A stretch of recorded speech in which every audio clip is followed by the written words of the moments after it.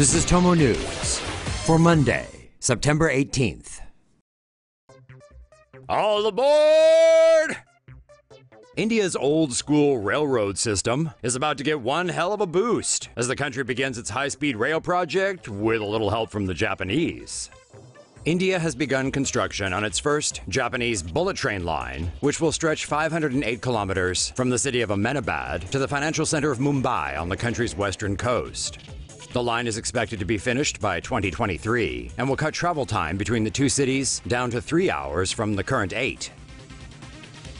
The new train will be able to carry 750 passengers at an average speed of 250 kilometers per hour with a top speed of 320 kilometers per hour. India plans to invest $19 billion in the new line.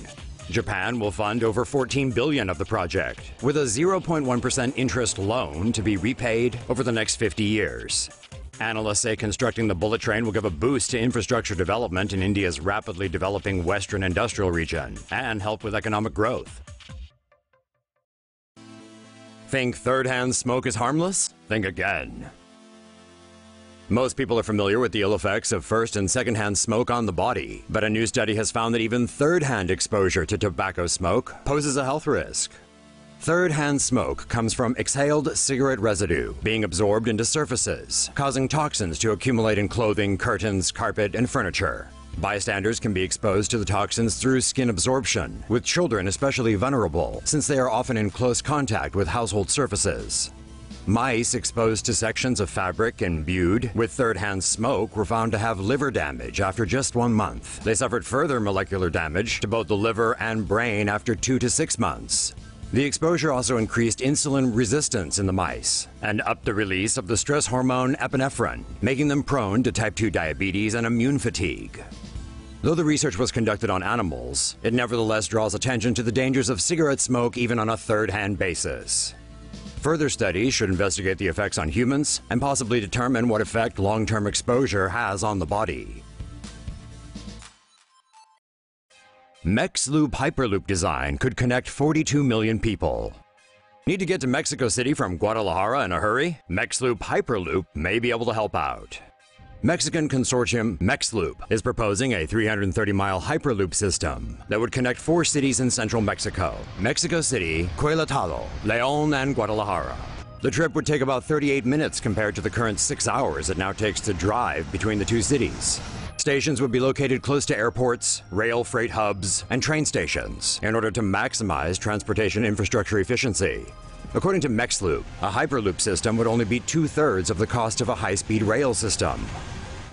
Mexloop's proposed system would provide a more efficient transportation system for 42 million people.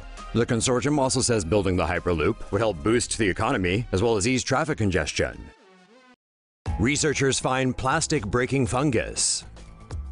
New research coming out of China may hold the key to dealing with the world's massive plastic waste problem. Plastic is not easily biodegradable and can take thousands of years to decompose. A group of researchers found Aspergillus tubangensis, a common soil fungus, at a dump in Pakistan. Under laboratory conditions, it was shown to break down plastic in weeks, not years. Aspergillus tubangensis has previously been found in patients with lung conditions, such as cystic fibrosis. The fungus used its roots to break apart the plastic, but its effectiveness was found to be influenced by other factors, such as temperature and pH levels. Researchers say that tweaking these could pave the way for fungi to be used in waste treatment plants or in soils impacted by plastic.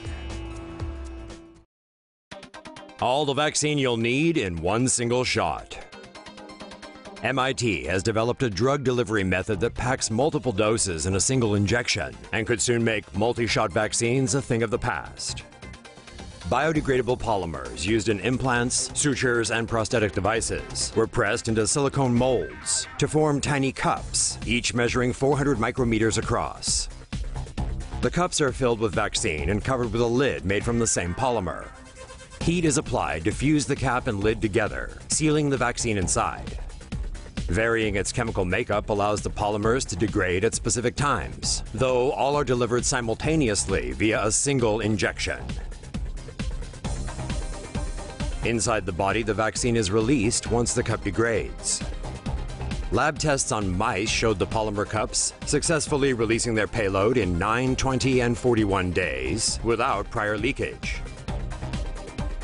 Researchers say the new technology could benefit patients in developing nations, who are often unable to travel frequently to healthcare facilities to complete their shots. It may also allow newborns to be given an injection carrying 1 or 2 years' worth of vaccines, minimizing stressful, tear-filled doctors' visits for kids and parents alike.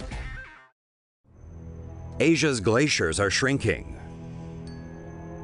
With Asian glaciers facing a massive melt by the end of the century, millions of people are at risk of water shortages, and it's all thanks to global warming.